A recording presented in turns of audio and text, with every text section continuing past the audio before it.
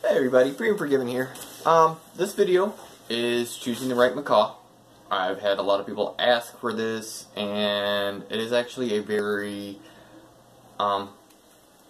in-depth subject that I'm actually glad people want to see. Now, choosing the right macaw for you is not as easy as just, hey, I'm going to go pick out this bird and that's it. There is actually a lot more to it. First and foremost, I suggest you start off with something small, cockatiel, kakariki, something like that, to get you used to caring for a bird. Now, if you do decide to go to a large bird, that does not mean you get rid of that bird. The people who get rid of starter birds, it's very wrong, and it's not right to the animal, it's asinine. Now, you can handle a smaller bird regularly. The care they take, you gotta understand, a macaw is going to be about tenfold by that. And before you really delve into a macaw, you need to take a few things in consideration. Can you handle taking care of a creature that can live to be 100? Are you going to be able to care for it? Do you have means to someone to leave it to if something happens to you to care for it? That is a big one. How well can you handle volume? And I will get into that more. Do loud noises bother you? Do you live in an apartment? Or, you know, live with people? These are all key things. If you live in an apartment, you cannot have a macaw unless it's a Hans macaw. Too much noise. You live with people, you need to understand the volume drives my wife up a wall. You have to be very sure you're willing to take care of a creature your entire life. Now, to get more in-depth about this, imagine a 2 to 3 year old that lives to be 100, that never grows up, that runs around with a pair of scissors and will destroy anything it can get. Can you handle that for your entire life? That's a macaw. To give you an idea on the volume, Phoenix, when playing, can be heard 2 blocks away. Can you handle that volume level of something that can be heard 2 blocks away from your house? That is when he was playing. That is not when he's belting and screaming. Another step up on the volume. My hunting buddy's younger sister actually lives a couple streets over. She has a blue and gold macaw. Spring and summer, or fall, our windows are open. If her windows are open, our birds communicate across the entire freaking subdivision. Is that a volume and something you're going to be able to tolerate? Are you going to be able to care for a creature that has to be outside of its cage 6 to 8 hours a day? Are you a total neat freak? If you're a total neat freak, you do not need a bird, okay? Cockatiels are messy, macaws are messy, cockatoos are messy. I don't know a truly not messy bird in all reality, and I can't think of one. They are very high maintenance, and it also requires total lifetime adjustments. No Teflon, non-stick pans, out the door. No air fresheners, no candles, no smoking. You need to try and avoid gas appliances, fireplaces, any cleaning chemicals other than water bleach mixture, unless you're doing vinegar with something such as Dawn and lemon juice. You cannot use like cooking bags, like the turkey bags. You cannot use shatter resistant light bulbs. You cannot have avocados in your house. There is, I'm going to do another video, but there is a huge list of stuff that are no-goes if you're going to have a bird, because they will either kill it slowly, over time and very painfully, or kill them very quickly. These are things you do have to consider.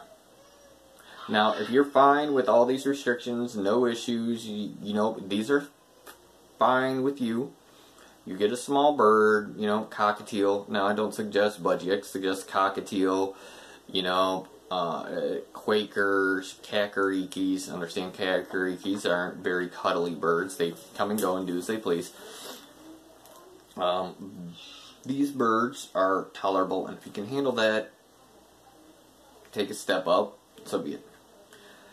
Now, before you go and choose a macaw, you need to also understand, just because you pick the bird, doesn't mean the bird's going to pick you. You could be bonded with a bird, and then you go home, and it decides it likes someone else in your house, and that's their human. And they'll tolerate you, but they're not buddy-buddy with you. Prime example, Phoenix is my bird. Phoenix is my service bird. He still is a mama's boy and loves his mama. So, I mean, if he had to pick between me and my wife, he'd go to my wife any day. You know, and he gets crabby if I try going to pick him up and he's on my wife. Hey, he doesn't want to leave his mama. Something you need to take into consideration and understand. Right there, also. You know, these are very, very important things. Now, if you believe you can handle these things, truly can, you need to also understand you're going to get bit. It's not if you get bit, it's when. Birds bite for several reasons. Of course, you know, leave me the heck alone. They also bite to communicate. When they want something, they will bite when they're testing branches, so when they step up. Now, these aren't going to draw blood and everything. You know, you really make a bird angry. Yeah, they will. There are certain different aspects. The Phoenix wants something, and you're not moving towards it, or he thinks you should understand him, he'll start pinching you to get you to do what he wants. Gizmo, actually my wife's cockatoo, if he's on you and he has to poop, he starts biting the daylights out of you because he doesn't like pooping on you. So these are all things you're going to get bit. Okay? Plain and simple. How bad? It depends on what. I have several friends that get chomped hard because they have different birds that are very, have issues. Now, okay, we continually can say you can handle these things. You need to read up on the species you're interested in, whether it's Han, Scarlet, Green Wing, Severe, what macaw species entices you. Pardon me. You need to read. Now, don't just get stuff off the internet. Don't take what I say as gold, okay? You need to pick up books, and I actually got some right here. So, there are different ones, like Guide to Companion Bear Behavior by Barron's. You know, I have lots of books by Barron's. Barron's has some of the best bird care books you can find. I will say do not read the For Dummies Guide for Parrots or Idiots. I forgot what the orange cover one is, because that book will kill your bird, because they even talk about how onions there's fine in there. Don't even go with it. Go with the Barron's books. Read them. Find reputable rescues, bird stores. Talk to them. Make sure they are reputable and they're not the slimy used car salesman type. Petland's horrible. No offense, PetSmart and Petco. They don't sell big birds, and they really don't have people that know a whole lot about big birds. Not the place to go. You can call places. My two favorite bird stores are Wholesale Bird and Cage and Varieties, and they will answer questions and let you talk their ear off trying to figure out what's right. Star, St. Louis Avian Rescue is good. They'll help you out.